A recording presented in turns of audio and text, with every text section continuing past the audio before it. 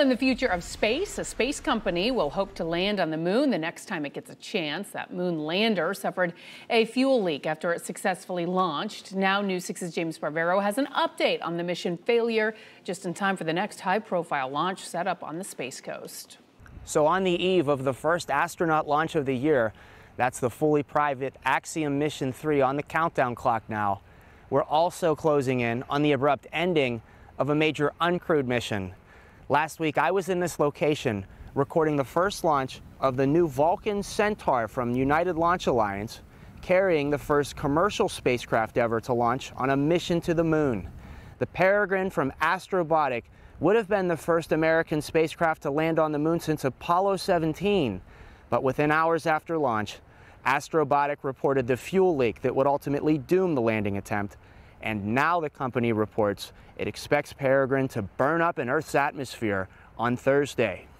It's incredibly exciting. This is 16 years in the making. Despite the anticipated loss of his spacecraft, John Thornton, the CEO of Astrobotic, who I interviewed before the launch, is still crediting his employees for their resiliency working through the adversity of the last week.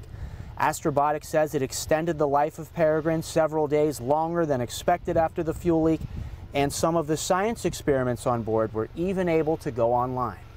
Another space journalist who covered the launch of Vulcan and Peregrine, Bill Harwood, space expert from CBS News.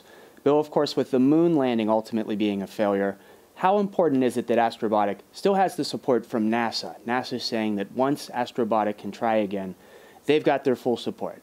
Absolutely. You know, this is a critical program to NASA's Artemis moon program. That's the program to land astronauts back on the moon. NASA's counting on these small commercial landers to kind of pave the way. So they're all in. And back to tomorrow's mission, the 4 crew members of AX-3 are scheduled to launch to the International Space Station on a SpaceX Falcon 9 rocket and Dragon capsule at 5:11 in the afternoon. An update tonight will tell us if everything remains on target. You can look for that update tonight on News 6 at 11 and on clickorlando.com. At NASA's Kennedy Space Center, I'm James Sparvero, getting results News 6.